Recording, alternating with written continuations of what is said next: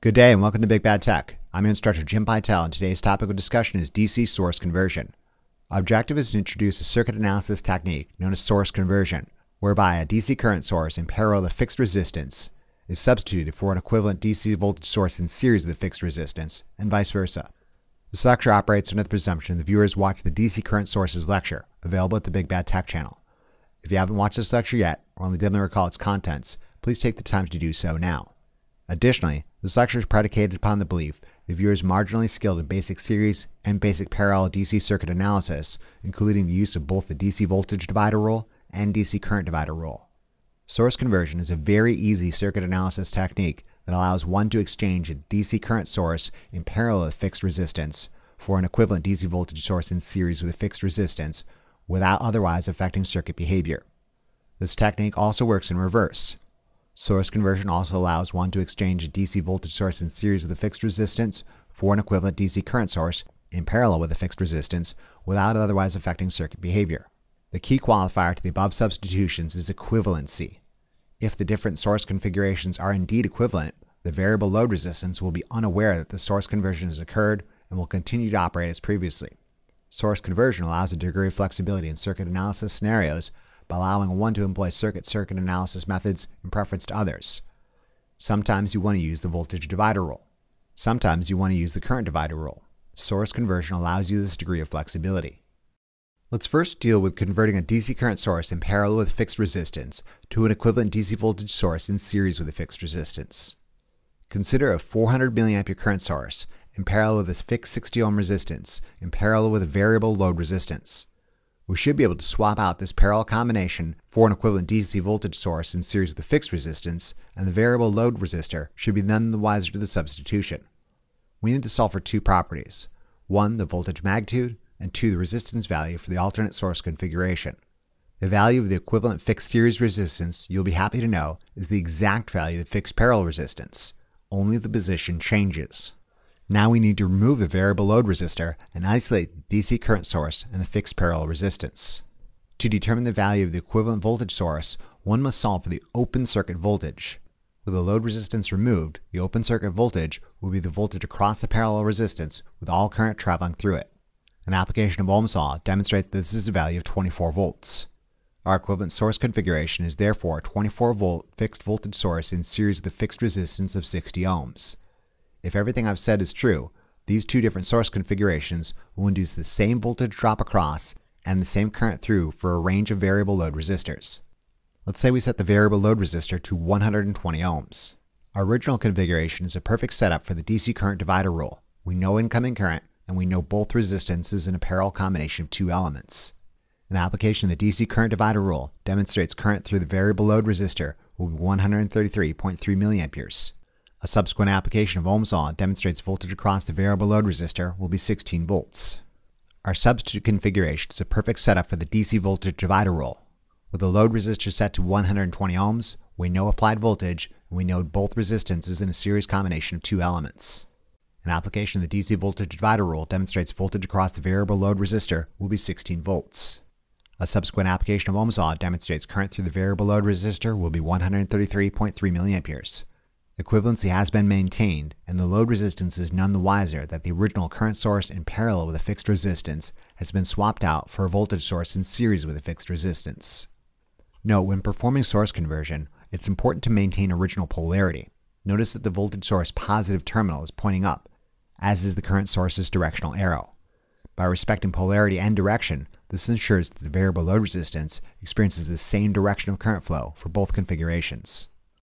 Let's try the reverse operation and learn to convert a DC voltage source in series with a fixed resistance to an equivalent DC current source in parallel with a fixed resistance. Consider a 72 volt source in series with a 750 ohm fixed resistor in series with a variable load resistor.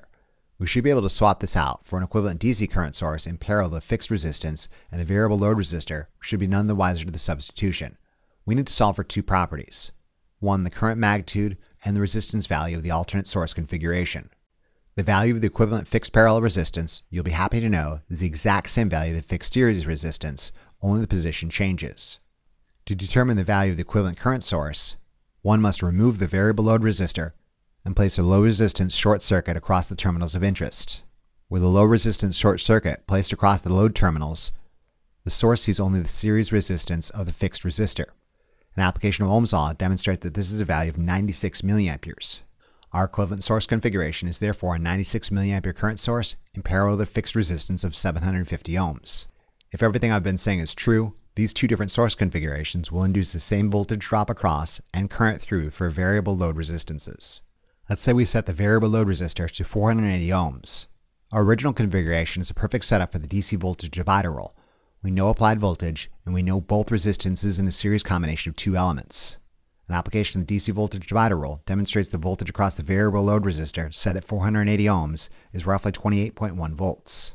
A subsequent application of Ohm's law demonstrates current through the variable load resistor at 480 ohms would be 58.5 milliamperes. Our modified configuration is a perfect setup for the DC current divider rule. We know incoming current, and we know both resistances in a parallel combination of two elements. An application of the DC current divider rule demonstrates current through the variable load resistor set at 480 ohms would be 58.5 milliamperes. A subsequent application of Ohm's law demonstrates voltage across the variable load resistor will be 28.1 volts. Equivalency has indeed been maintained. The load resistance is none the wiser that the original voltage source in series with the fixed resistance has been swapped out for a current source in parallel with a fixed resistance. Again, note when performing source conversion, it's important to maintain original polarity. Note that the voltage source positive terminal is pointing up, as is the current source's directional arrow. By respecting polarity and direction, this ensures that the variable load resistance experiences the same direction of current flow for both configurations. There's really not a lot more I can say about source conversion other than this. Pause the lecture and take a shot at converting these sources to their other world equivalents. If it's a voltage source in series with a fixed resistance, swap it out for an equivalent current source in parallel with a fixed resistance. On the other hand, if it's a current source in parallel with fixed resistance, change it to an equivalent voltage source in series with a fixed resistance. Ensure equivalency is maintained by solving for voltage across and current through the load in both configurations. Let's say for the first circuit, the load resistor is 500 ohms. Let's say for the second circuit, the load resistor is 800 ohms. Ideally, both configurations will induce the same voltage drop and current through the given load resistance. Again, make sure polarity is accounted for such that either source configuration induces current through the load resistance in the same direction. If you're tracking, you should have obtained the following results. Our first illustrated example features a 70 milliampere current source in parallel with a 190 ohm resistor in parallel with a variable load resistor. With the variable load resistance removed, an application of Ohm's law demonstrates the open circuit voltage will be 13.3 volts. Therefore, a 13.3 volt voltage source in series with a fixed 190 ohm resistor should behave identically to our original configuration. As proof of this equivalency, our original configuration is a perfect setup for the DC current divider rule. With the load resistor set at 500 ohms, we know incoming current, and we know both resistances in a parallel combination of two elements. An application of the DC current divider rule demonstrates current through the variable load resistor set at 500 ohms will be 19.3 milliamperes. A subsequent application of Ohm's law demonstrates voltage across the variable load resistor will be 9.6 volts. A modified configuration is a perfect setup for the DC voltage divider rule. With the load resistor set at 500 ohms, we know applied voltage, and we know both resistances in a series combination of two elements. An application of the DC voltage divider rule demonstrates voltage across the variable load resistor will be 9.6 volts. A subsequent application of Ohm's law demonstrates current through the variable load resistor will be 19.3 milliamperes. Our second illustrated example features a 48 volt source in series with a fixed 250 ohm resistor in series with a variable load resistor. With a variable load resistor removed and a short circuit put in its place, an application of Ohm's law demonstrates the short circuit current will be 192 milliamperes.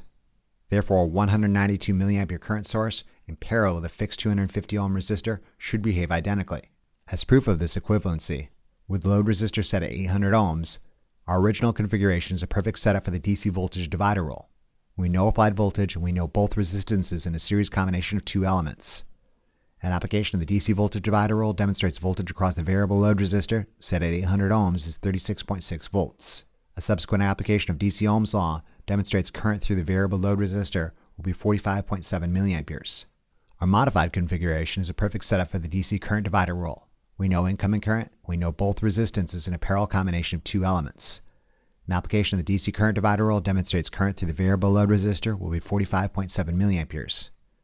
Subsequent application of Ohm's law demonstrates voltage across the variable load resistor will be 36.6 volts. I've got a reasonable degree of confidence our answers are correct. Alright, that's about it for now. We'll make use of source conversion in later circuit analysis scenarios. It's a simple and effective means of making circuits easier to visualize and analyze.